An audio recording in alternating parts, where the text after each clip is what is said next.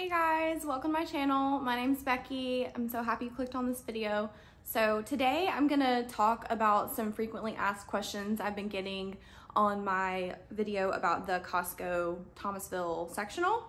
So I got this sectional May 22nd of this year and I put it together by myself the same day.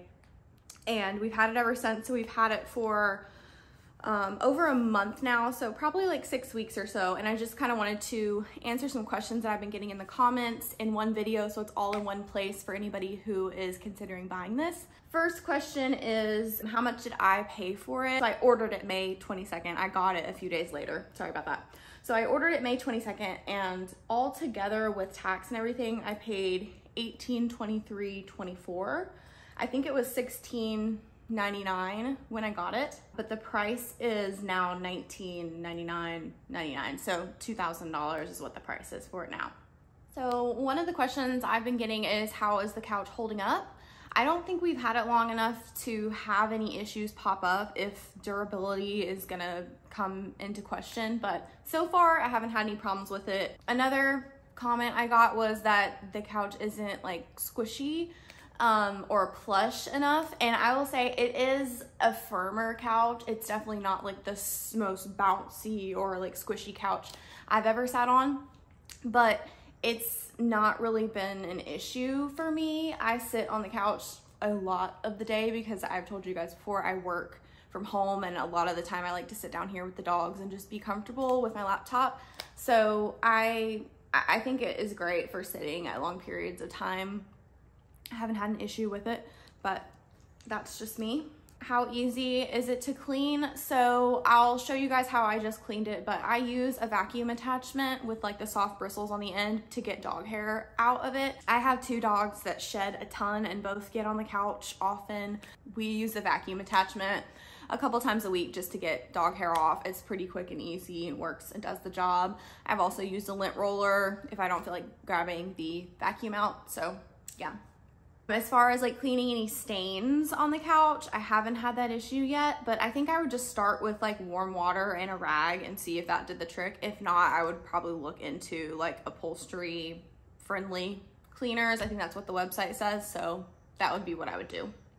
And this is the beige color couch. I will say it definitely leans gray. I think it can go either way. So I have a gray lounge chair in here and it goes well with that. It doesn't clash. I have a gray and white rug. As you guys have seen, I have like gray and white dog beds. I do a lot of gray and beige and neutrals in here with like the pop of blue, and this couch goes great with it. So this is the beige color. The dimensions list how long it is on the website, and I will say that the website is accurate in the dimensions. The back of the sectional, how I have it lined up with the 4 pieces, is 142 inches. I had somebody ask if that was accurate, and it is. I measured it myself. And then there was a couple unrelated questions to the couch, just about my house in general. I showed our old coffee table when I was moving the house around in the sectional video, and that is actually not even a coffee table. It was just a fixture from a store that my husband used to work at, and we just took it home years ago and have had it ever since, so it worked well for us. I think I'm gonna use it in another room in the house because it's cute and it's nice. Last question was, what is the paint color in here? And I'm so sorry, you guys, I don't know. This is the color it was painted when we got here, and as far as them leaving paint for us, it was a match that doesn't even match perfectly. We've had to fill in a couple of places and it doesn't match perfectly. I think that's all the questions for now. If you guys want to know anything more about this sectional, please leave a comment.